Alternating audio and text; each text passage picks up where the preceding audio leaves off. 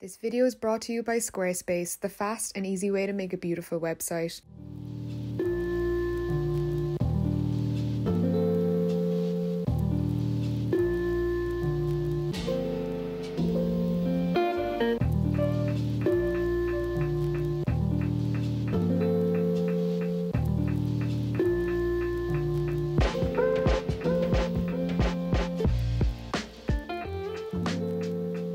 Howdy frickin' doodle, welcome back. Let me set you guys down here. That lighting is awful.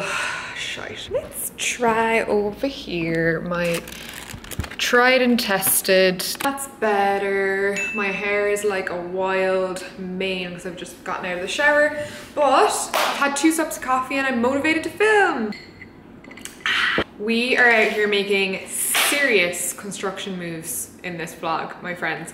This is going to be a loft vlog, very much lots of kind of home improvements, DIY, using the muscles. We're going to be building stuff, we're going to be upgrading stuff, we're going to be hanging pictures.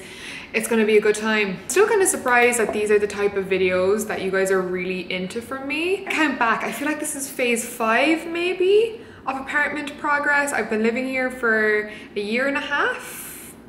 I do have a playlist where I think you can watch from the start. Got a flame under my ass now to get this place done and to really have it looking how I always envisioned it. It's always been feeling like it's half done, and I'm sure that you've noticed that as well. Even though I am a minimal person, I was really excited to get back and just tear into a lot of things that I didn't do during the pandemic. Like, why didn't I do all of this work? I had so much time, and I just have a renewed sense of my faith in my ability. So I bought a jigsaw, which I think says a lot. Do I have a workbench or a vise or many of the tools that you would need? No, but we move on our way to get into the nitty gritty of building stuff for the apartment. There's just like little things that I know I can do myself, and I was toying about custom orders and task rabbits and all that kind of stuff, and I'm like, Tara, get a jigsaw, they're $30, you can do this yourself. I have this place tip top down to the extension cords. I'm even getting all nice new extension cords for everything. Finally decided on some new prints to get for the gallery wall, because you know I'm picky as hell. The prints all rolled out. I will leave the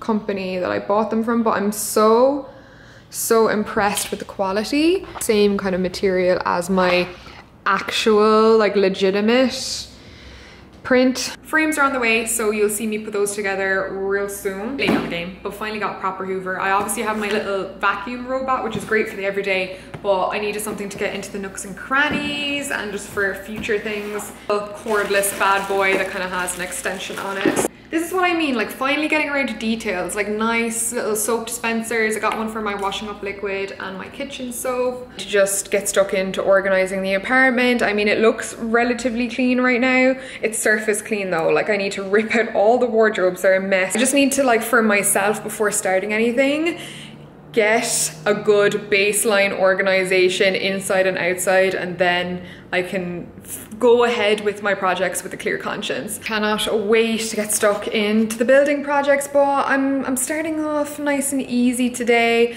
I feel like this week first, I need to get on top of like organizing everything. I mean, it's pretty clean right now, but everything was like shoved into the closets, shoved into the utility closet before I left. And like, if I was to open those doors right now, it would be a disaster. I need to do my closet switch out, stuff like that. I don't know about you, but like when I'm starting something like this, like a new project, I feel like I need to get into all the nooks and crannies and really start with a clean base with everything, so that I can kind of go forth with a clear conscience, because I know I'm going to be making a mess when I start building. I'm gonna rehang the curtains. I don't know if you can see that wire, but it's literally hanging on by a thread. It's like wrapped around this random thing instead of being attached to the other end up there, so we're gonna have to sort that out. I'm also gonna put my screen curtain back up. You know, I have that soft curtain there as a privacy block for during the day.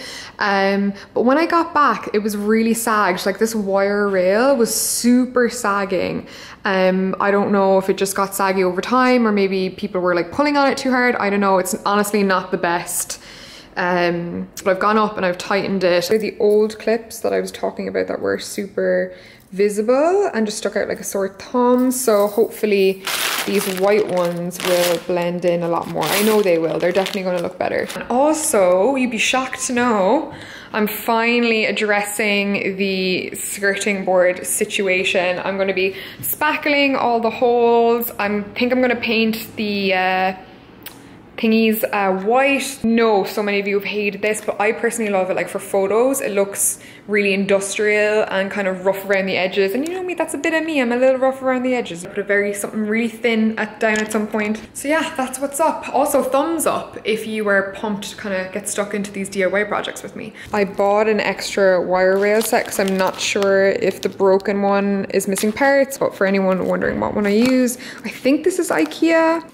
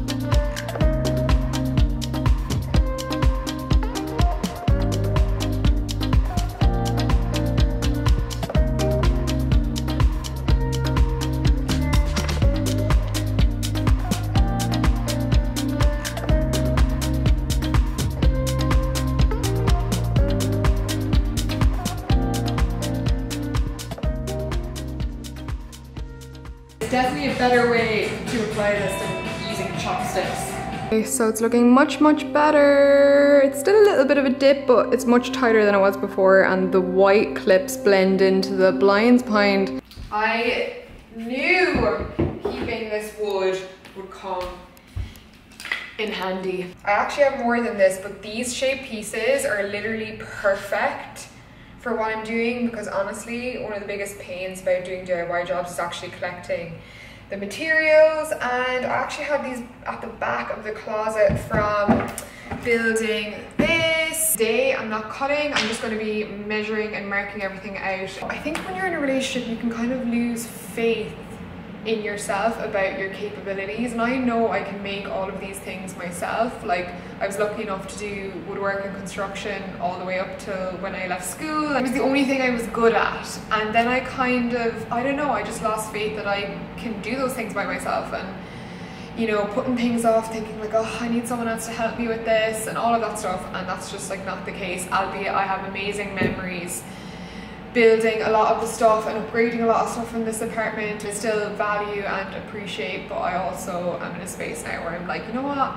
I am well able. I'm trying to talk about more than just pieces of wood here, but for anyone that needs to hear today, like, you are well able, you are capable, and you can do it on your own.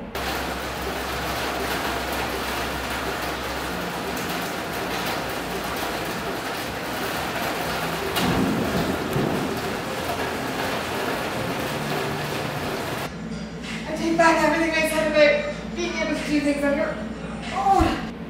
Need my foot pads for this. Resistance, not a problem. Hey, faith restored, and Lucy Moon's stories playing in the background. This is the sauce we're doing, something new, a little break from Rouse. Extortionately expensive, but I just can't help myself when I see something new at the store. And oh, black truffle sounds delicious right about now. So bougie. I don't know, it just reminds me of a restaurant flavor I haven't had in a long time. Oh my goodness, it smells so good. I don't recall my presentation skills getting any better, but I got this tip to swirl the plate. Oh, you know what? That looked more promising than it actually was. Okay, it's totally the wrong type of Parmesan, but this is the spaghetti. Not bad, eh? Nice little tower. It's got some good profile height on it. Leaving the garlic bread off for a nice little healthy side of greens. Jesus, there's a bit of a kick off that. This is what I'm talking about. This is what I did to help me choose the layout for the gallery wall and the newer pieces I have. Basically what I did was I just copied and pasted a blank bit of the wall to give myself like a really rough blank brick wall to work on, and then because we already had this artwork up, I was able to scale my new pictures. Now it's just a matter of playing around with how I want things. Okay, so you're going to see me in this outfit again at the end of the vlog, but I accidentally deleted the clip where I took you shopping for probably the most expensive piece of furniture I've ever bought. Maybe the second most like valuable thing, honestly, in the flat. But it was just one of those things. I wanted to invest in it. As soon as I got back to the flat, I was like, I need to change this now. So this is my third little piece from Home Union. All the other pieces I have are kind of small, like the mirror in the entryway, the wavy mirror. I've got an Alvar Aalto vase from there also, which I love, but this is my first kind of real investment piece of furniture, and I don't really want to get into it, but just replacing this chair is something that is really meaningful to me, and I just wanted to replace it with something super special and super my taste. So without further ado, let's do a little comparison side by side of the before and after. Okay, so this is the furniture piece in question. It was saved from the side of the street on the day that I moved out of my old Upper East Side apartment. Like, I kept it because it's like a nice chair. It's a bit banged up, but you know, it has character, it's a good shape, it's comfy, but it's not really my style. So weird. I love it. It's like this wavy chair. It's made out of one single piece of plywood. Like, there's no joints or anything. Oh, it's got this beautiful like aged leather, and I absolutely adore it. It's a nice big sort of wide chair, and I don't mind mixing woods. I feel like the dark seat with the coffee table still works. Oh, I'm so happy to own it. I'm so excited. I like couldn't stop thinking about it.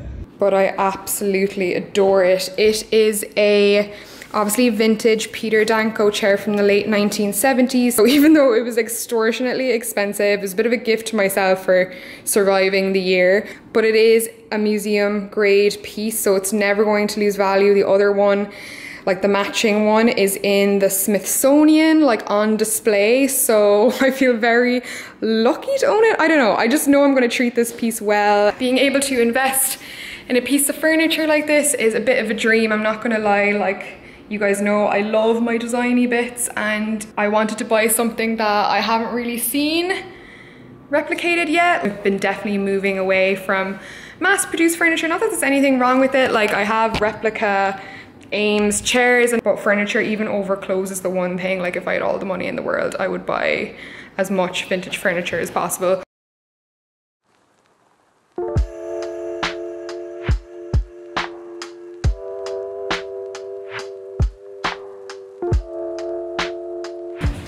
PM, surprise storm. I'm marking my drill bit so I know how deep I need to go. Also, please do not do as I do. I would not recommend going up a ladder by yourself. You should always have someone at the bottom to hold it, but I'm gonna take extra precautions to be safe. Drilling into brick, no joke.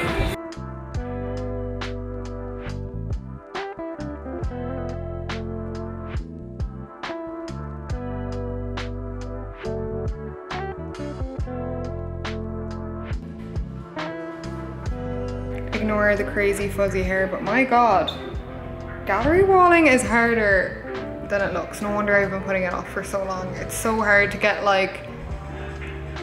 Anyway, I drilled a lot of holes just in case, because I definitely will be moving things around. This morning, this is what we're working with. Before bed, I moved things around, and I'm much happier with this layout.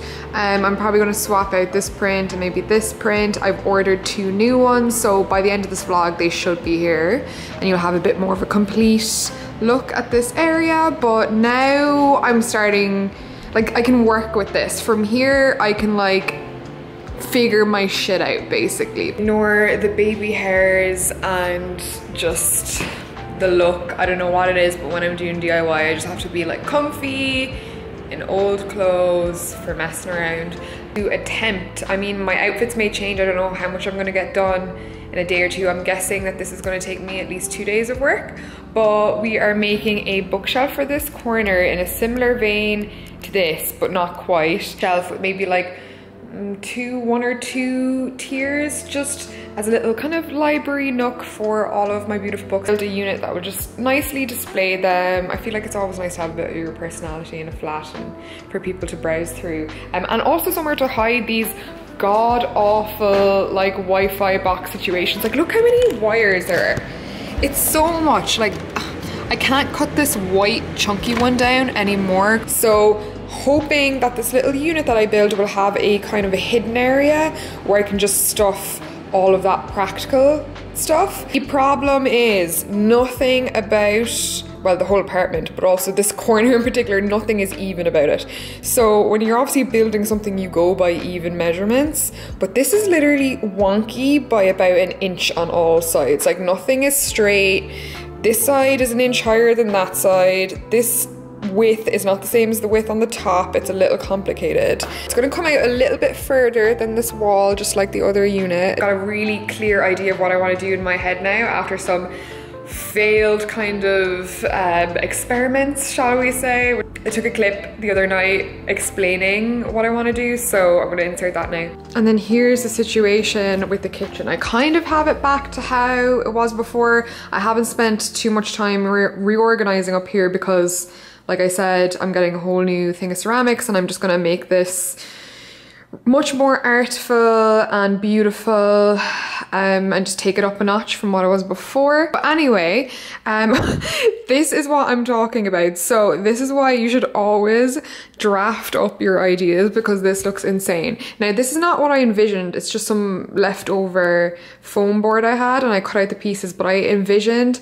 this backsplash that was kind of in the shape of a contour map. If you've ever seen like architectural drawings or site drawings, they're kind of just really lovely wavy lines, and I was like, what can I add as a backsplash that isn't like peel and stick tiles, because that's just not the vibe that I'm going for. Basically I was just trying to figure out how I could do something artistic behind the sink that was both practical and a little bit unique, that just had my own like creativity put on it. So what I envisioned was that maybe I would get a birch plywood that was similar color to this kind of fake birch plywood, and make a backsplash. In my head it sounded amazing, but in practicality I absolutely hated it. Not just because it's in this weird like black and white. However, this project did start my brain ticking in terms of what I could do, which is what all inside here is for. May have overestimated how much I would need.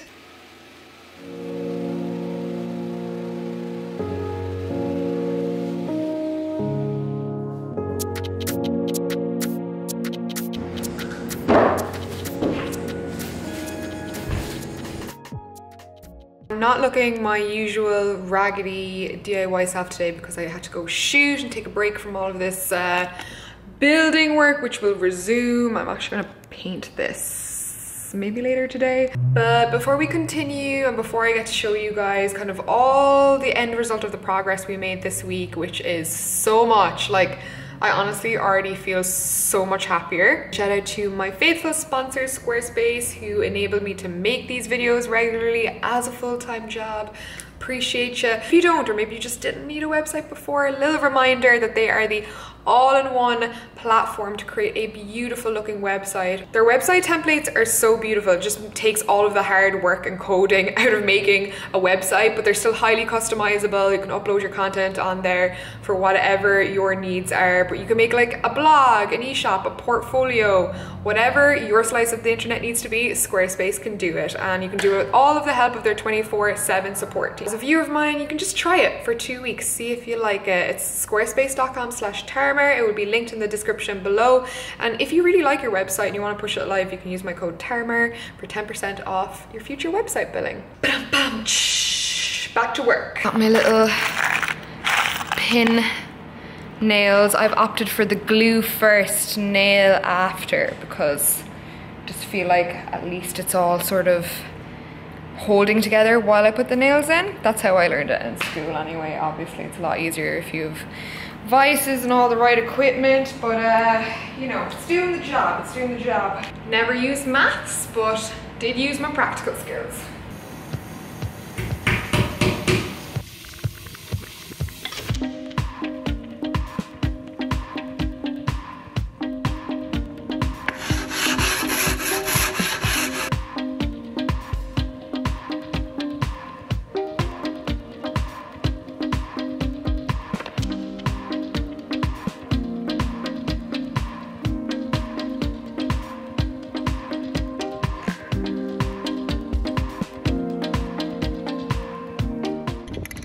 coat. Semi-clear gloss, so it's easy to clean. Let phase 2 of the backsplash and the bookcase begin. But basically what I bought is these polystyrene half rounds. They're like 1-inch half rounds from Home Depot. Get the jigsaw back out to cut these. Hopefully they're not too much of a pain.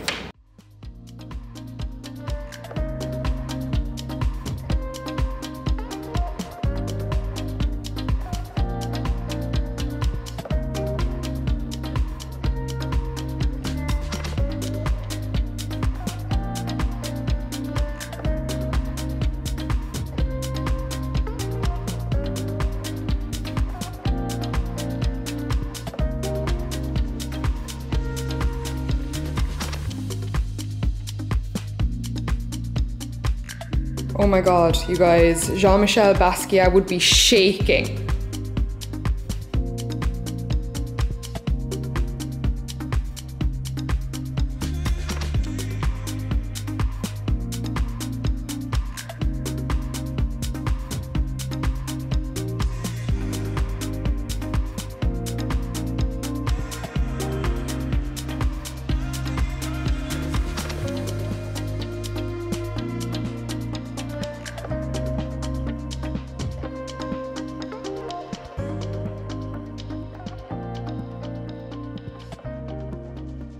Project number 1, a success. Look at her. Different angle, different light, but like I'm shocked. She's sturdy, lads, not a rock out of her. I mean, unfortunately, it's not going into a sturdy corner, so I'll probably be doing a little bit of adjusting, but so chuffed with how it came out. So what I built was just this concealed section to hide all of that crap basically that's in the corner, and that's really difficult to hide because there were so many wires, as I showed you earlier, and they're really thick juicy wires. So hopefully I can like thread it through the back and just have it kind of hidden back there, so I can still display my books, and obviously it adds just a little bit more of an interesting design element. Very simple, I know, but at the same time it's just a little bit more interesting than if it was just the plain shelves as it was before. I think it'll just be a nice design detail as well to have something that's kind of consistent throughout, so like the vertical lines here and the same texture that's going to be in the kitchen. The backsplash is done, by the way. It needs one more coat of black spray paint because you can see the glue is kind of poking through, but also looking really well, and I double checked before everything, like all the pieces should fit. Looking very crazy but feeling very accomplished. I'll finish them off, put them in their places, style them, and then give you a look at the finished product, hopefully. Slipping in here to say the real achievement is that I got through this whole week without breaking a damn nail.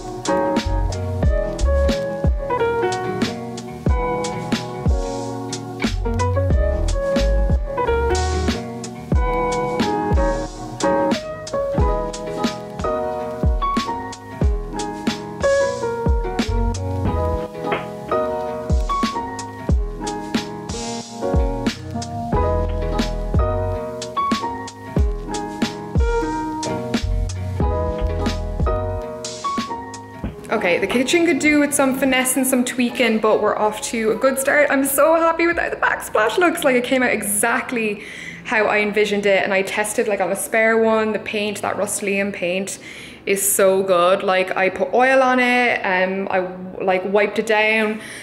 All the stains come off, so it should be pretty easy to maintain, even though it's in sort of like a wet area.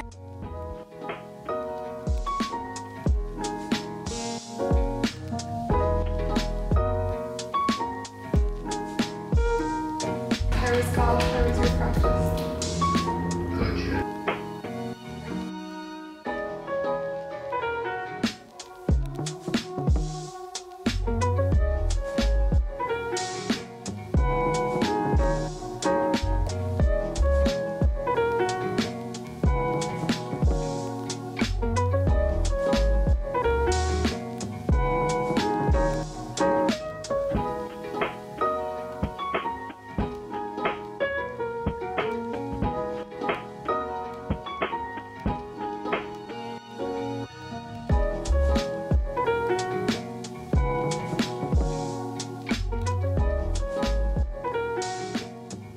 This is the current finished situation. The gallery wall has come on loads.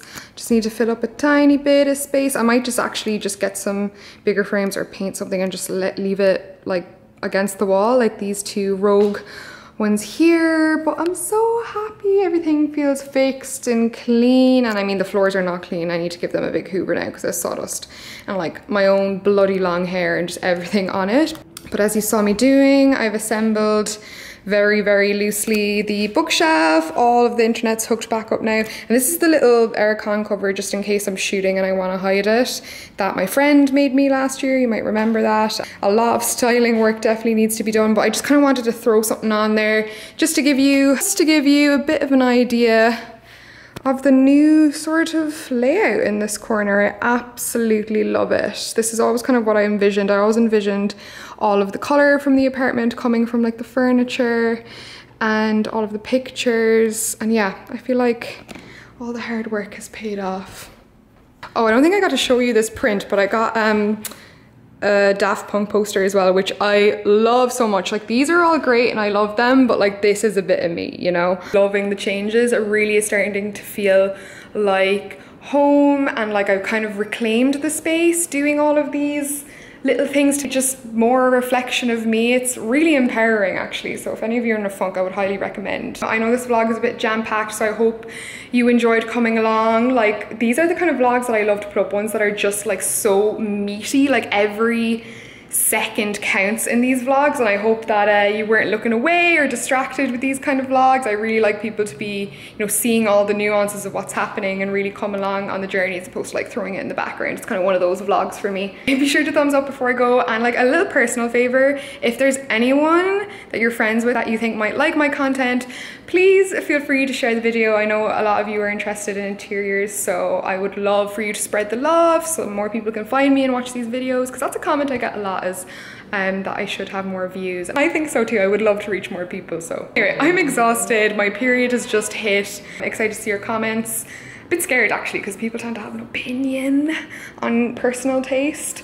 But I hope you feel good after this video nonetheless, and I hope it helps you smash your Monday. I'll see you very, very soon. I might take a day off next week from the posts. And of course, don't forget, you can just follow me daily on Instagram. I post a lot.